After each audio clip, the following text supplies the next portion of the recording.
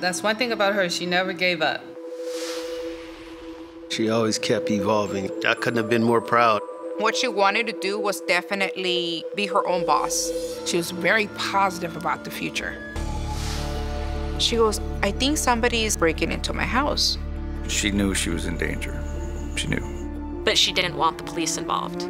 Because she thinks that'll make it worse? Yes, and she's not wrong. She just hoped that he wouldn't kill her. Monrovia Police. I haven't heard of my daughter since Tuesday. We entered. I noticed that there's blood stains on the carpet, blood stains on the mattress, and blood spatter on the wall. Because the bed sheets were gone, I believe that was used to transport her out of the house. I just felt like my world had ended. She's a mother, she's a sister, she's a daughter. Who would want to do this to her? I just couldn't understand it. That could have been me. That could have been me. When we go in public, everything is wonderful. When we get home, he's a monster.